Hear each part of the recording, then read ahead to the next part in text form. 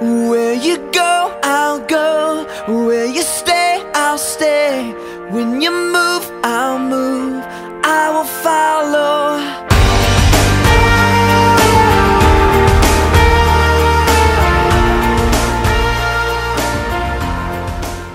Well, good evening, Living Faith Fellowship. I'm so glad that you chose to join in with us tonight to celebrate the Lord's Supper. And we are just excited to be able to gather together, even around a computer screen, and reflect on this Good Friday and all that Jesus has done for us. And so I'm going to just open us up in a word of prayer, and then we're going to have a video that is a kind of a dramatic presentation of, but yet in a lighthearted way, because it's done by the Skit Guys. And if you've ever seen the Skit Guys, they have their way, but yet they can penetrate to the heart.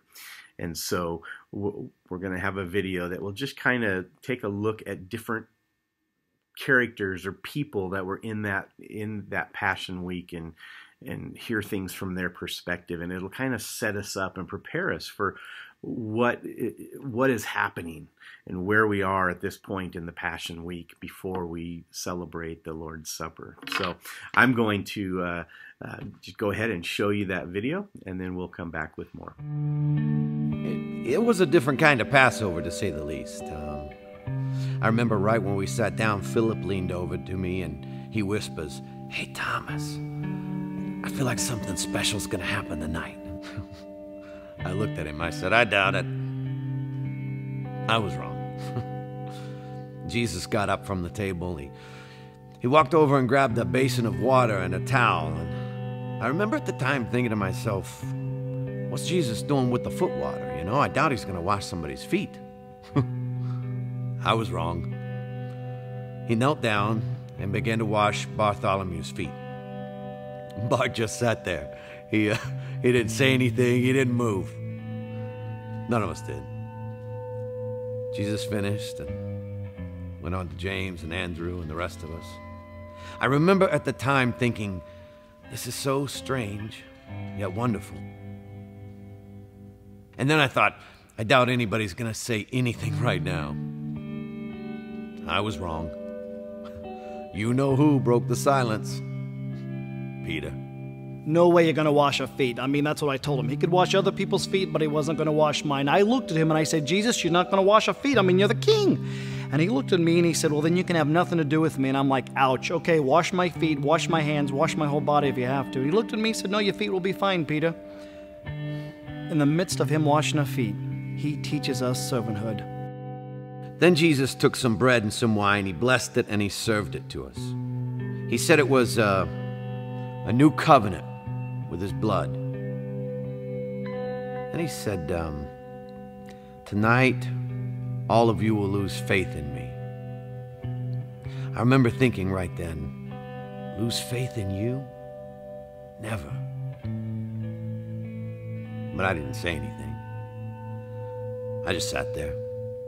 I couldn't just sit there. I had to say something, so I looked at him and I said, "Jesus, I love you. You can count on me. Everybody else may fall away, but I will not. You can count on me."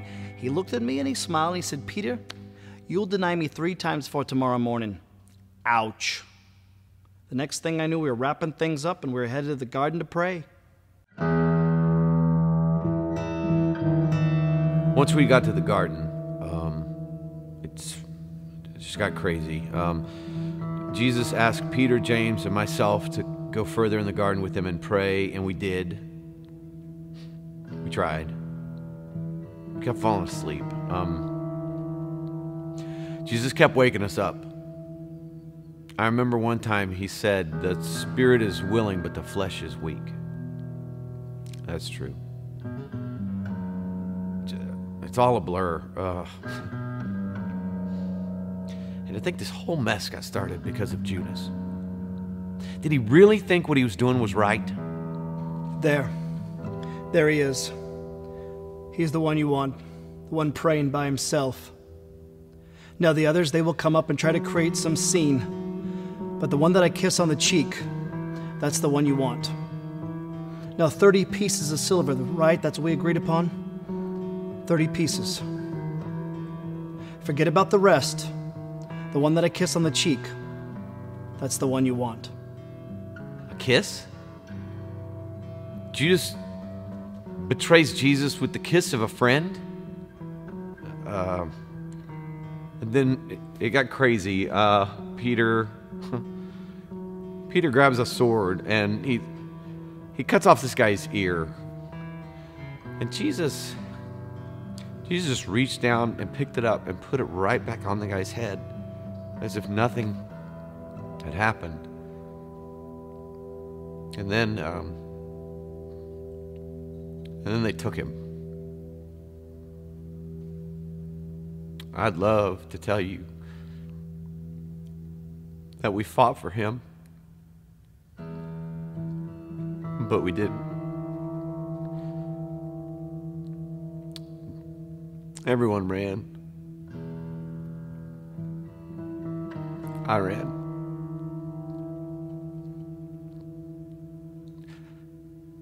I'm so ashamed. What have I done? What have I done? Was I so stupid to think that I've killed him? I've killed him. I've crucified Jesus.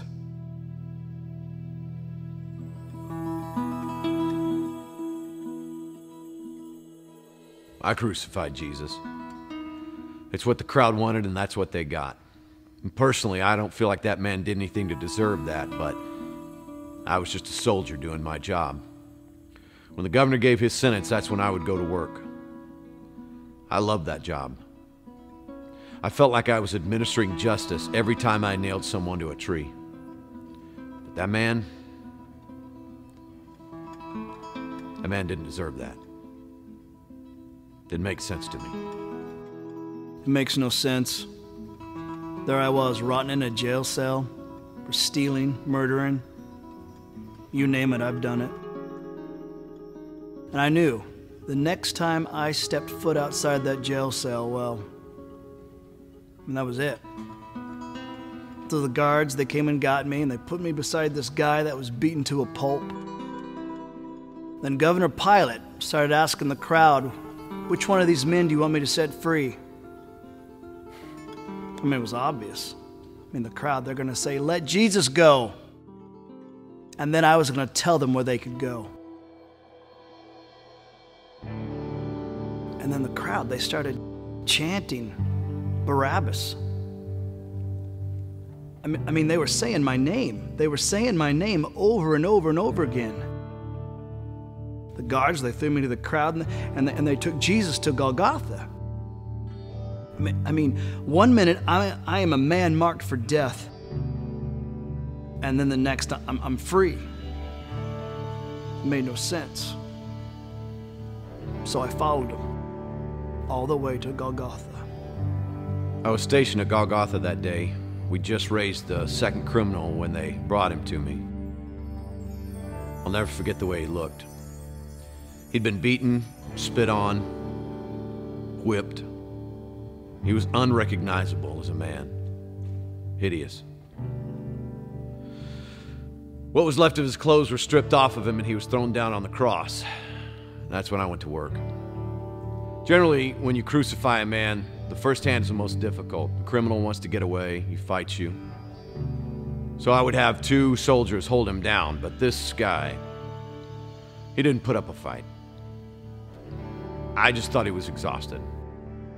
As an executioner, I've been called every name in the book. I've had men yell at me, plead with me.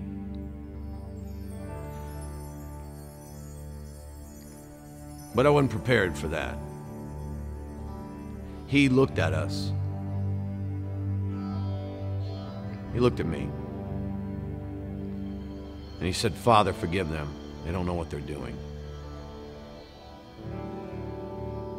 He forgave me. Forgive them. He said, forgive them. Who is he? Forgive. It should have been me up there. I was the one that was supposed to be hanging on that cross. He took my place. Then I looked up, and I remember he took a deep, agonizing breath, and he said, "It is finished." And then he died. Surely, this man was the Son of God.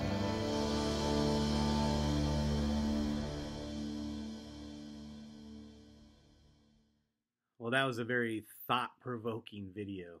I love the way drama can help us enter into the story. And I feel like that's what we just did, was we entered into the story of those days before the crucifixion and during the crucifixion, and what characters were thinking and feeling, and it opens our minds. And so I really appreciate that. And before I say a few words about the Lord's Supper that we're going to share here in a little bit, I want to just let you know something that we're doing as a church that we thought is kind of a fun thing.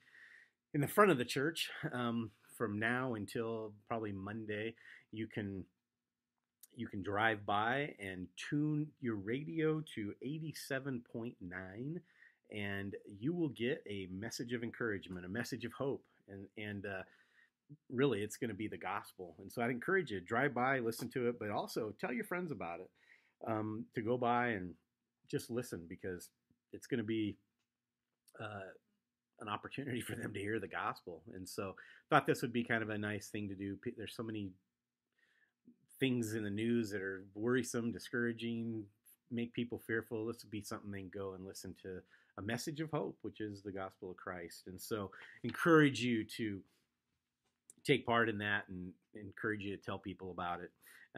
Again, it's 87.9 on the FM dial. Tonight, I want to take a look at the Last Supper. I want to look at that story where Jesus gathers his disciples together, because in this gathering, I think he makes some very startling comments. I want to read the passage. We're going to look at Matthew's version of the Lord's Supper, Matthew 26, beginning of verse 17. It says this: "On the first day of the festival of unleavened bread, the disciples came to Jesus and asked, 'Where do you want us to prepare the Passover meal for you?'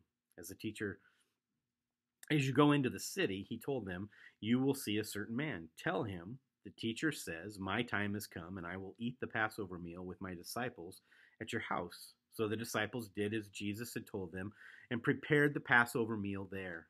When it was evening, Jesus sat down at the table with the 12 while they were eating, and he said, 'I tell you the truth, one of you will betray me.' Greatly distressed, each one of them asked in turn, 'Am I the one, Lord?' He replied, 'One of you who has just eaten from this bowl will betray me. For the Son of Man must die as the scriptures declared long ago. But how terrible it will be for the one who betrays him. It would be far better for that man if he had never been born.' Judas, the one who would betray him, also asked, 'Rabbi, am I the one?' And Jesus told him, 'You have said it.'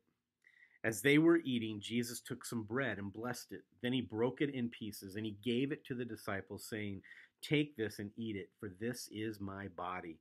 And he took a cup of wine, and he gave thanks to God for it, and he gave it to them and said, 'Each of you drink from it. This is my blood, which confirms the covenant between God and his people. It is poured out as a sacrifice to forgive the sins of many. Mark my words, I will not drink wine again until the day I drink it new with you in my Father's kingdom.'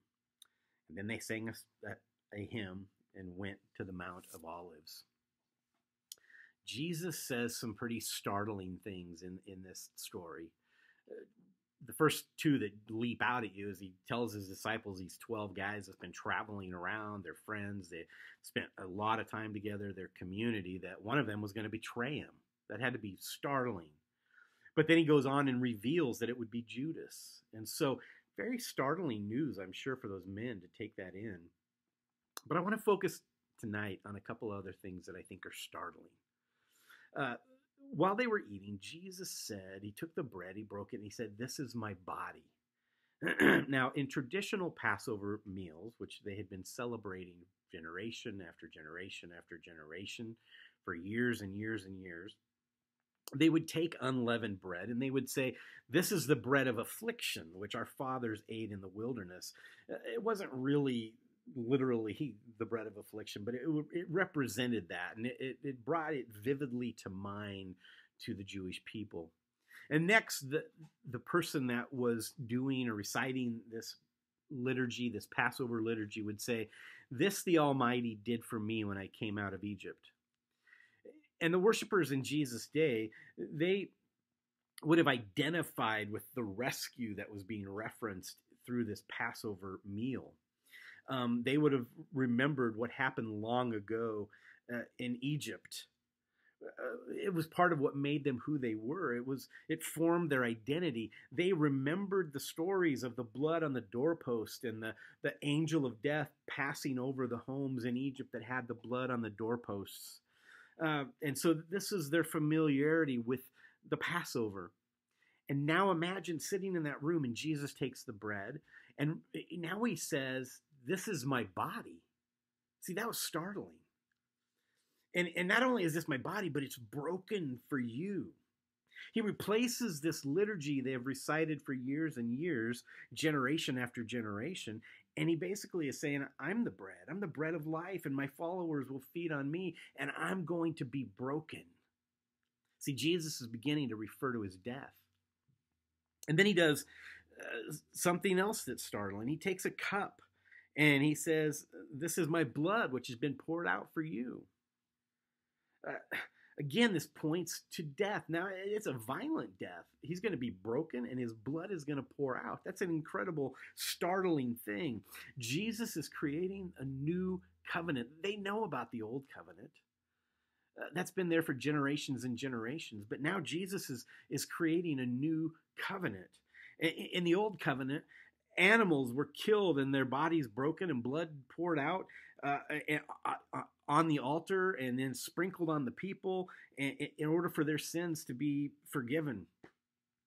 In Exodus 24, we see Moses confirming the covenant with the people, and this is what he says, or what it says in Exodus 24.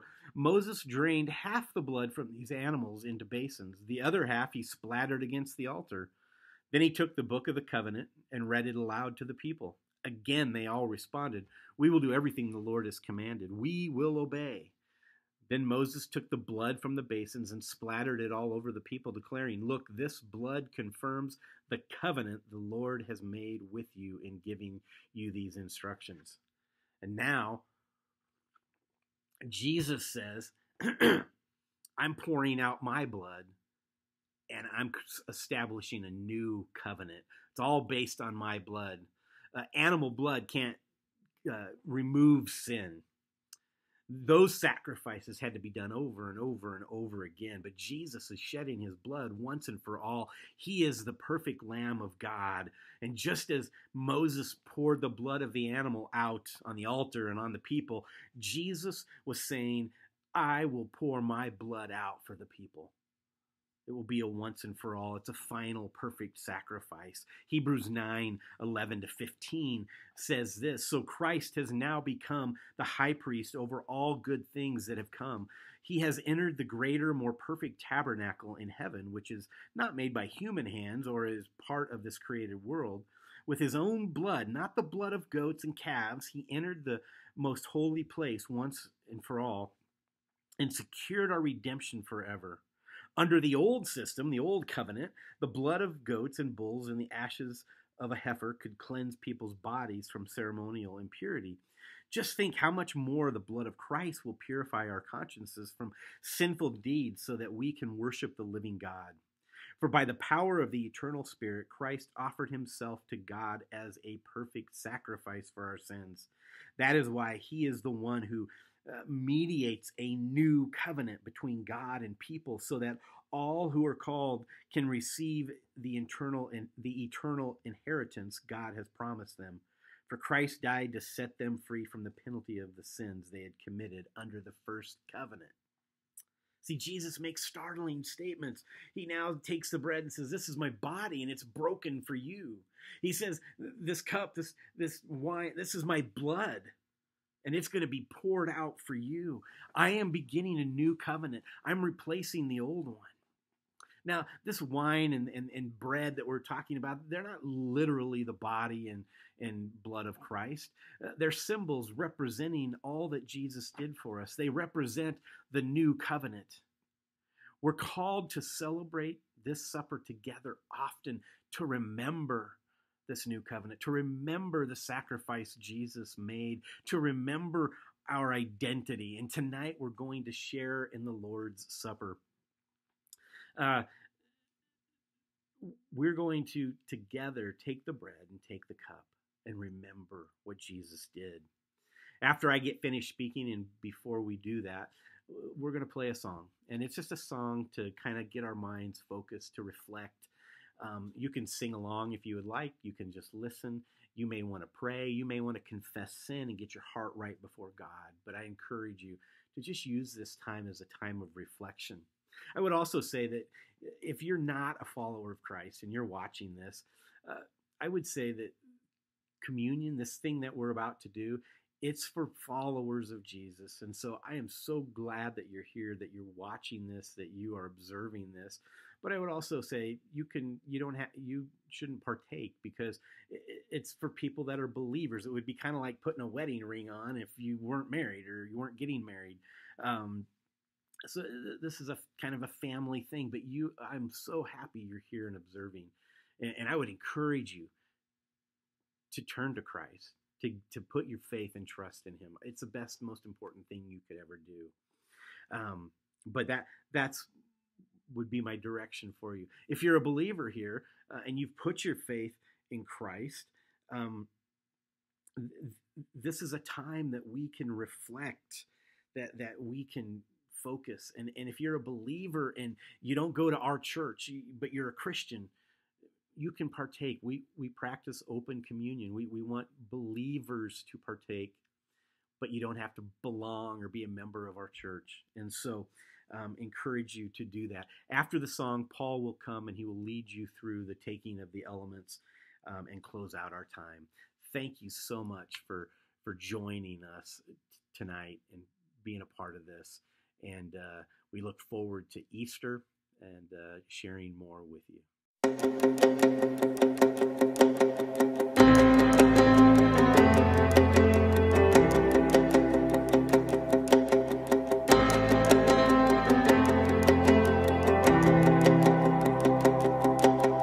I'm the one who held the nail.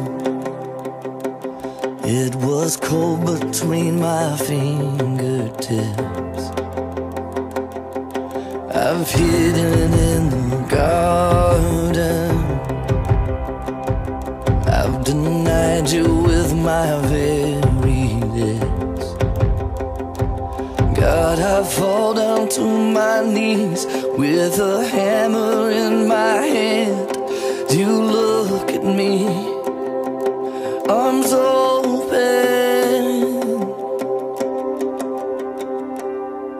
forgiven, forgiven. Child, there is freedom from all of it. Say goodbye to every sin. You are forgiven.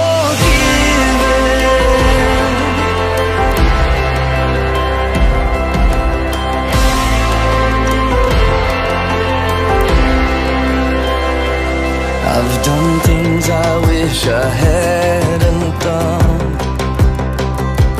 I've seen things I wish I hadn't seen. Just the thought of your amazing grace, and I cried, Jesus, forgive me. God, I fall down to my knees with a hammer in my hand. You look at me, arms open, forgiven, forgiven.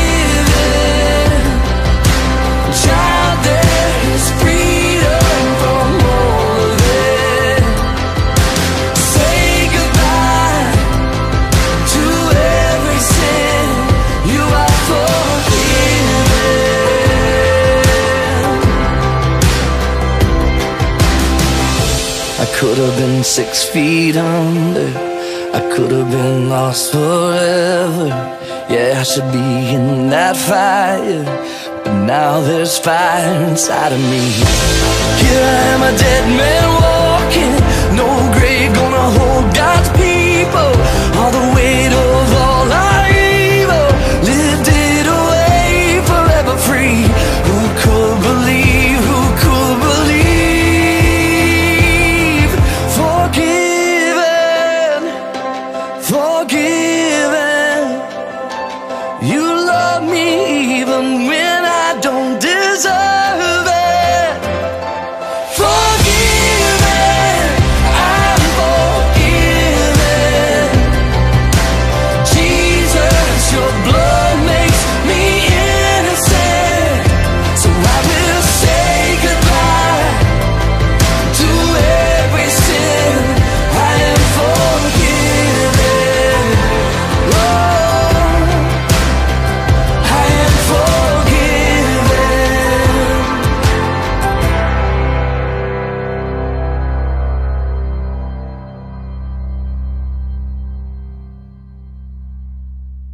Hey, good evening, church. I hope you're well this evening, and I certainly miss you. I can't wait to see you again, but for now, this will have to do. I trust that the Lord is faithful, and He will guide us through this time, and sometime I'll be able to get within 6 feet of you.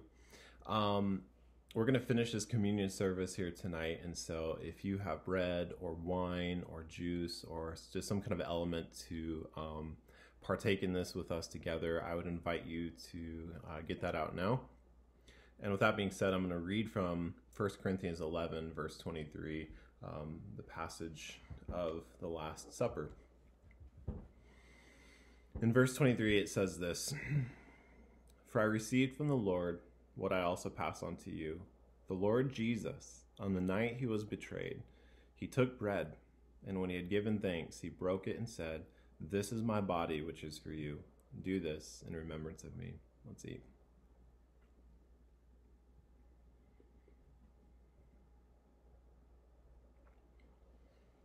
In the same way, after supper, he took the cup, saying, "This cup is the new covenant in my blood. Do this whenever you drink it in remembrance of me." Let's drink.